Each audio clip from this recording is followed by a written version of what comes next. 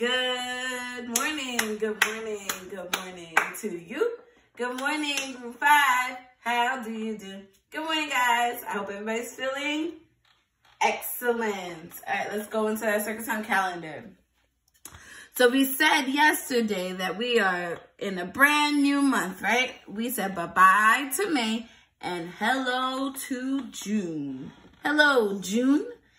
And we see that there's ice cream and watermelon next to June because those are some of the treats that we have during the summertime. And we know that summer is coming in June, right? All right, let's see the days of the week. Let's sing the days of the week song. Days of the week, days of the week, days of the week, days of the week, days of the week.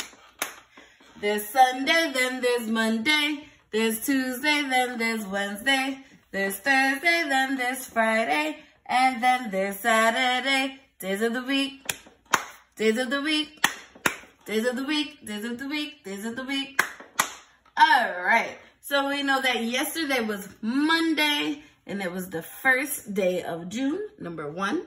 So if yesterday was Monday, 1, today will be Tuesday, number, what comes after 1? 2, right?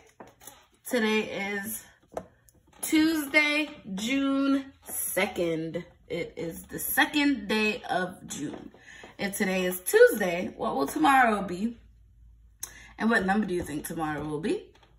We'll find out tomorrow. All right, let's see. Let's look at how many now. So let's see. How many do we see here? 1, 2, 3, 4, 5, 6, 7. But what if I did this?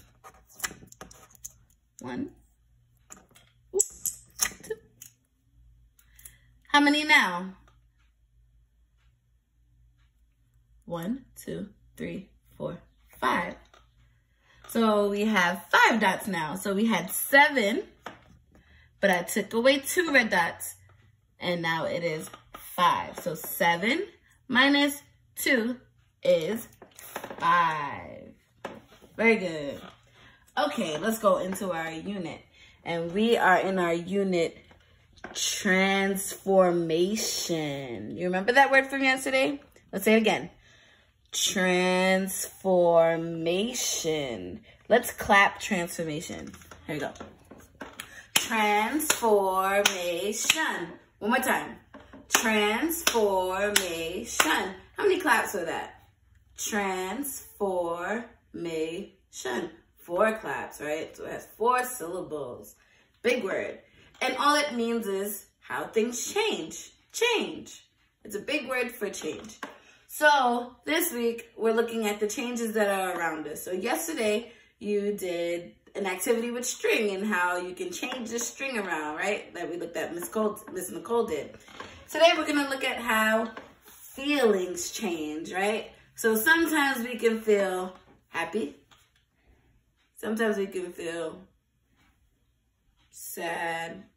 Sometimes we can feel surprised. Sometimes we can be angry. So our feelings change, right? So we're going to look at all those, do all the different types of feelings, and we're going to do an activity with feelings, okay? I'll see you guys later.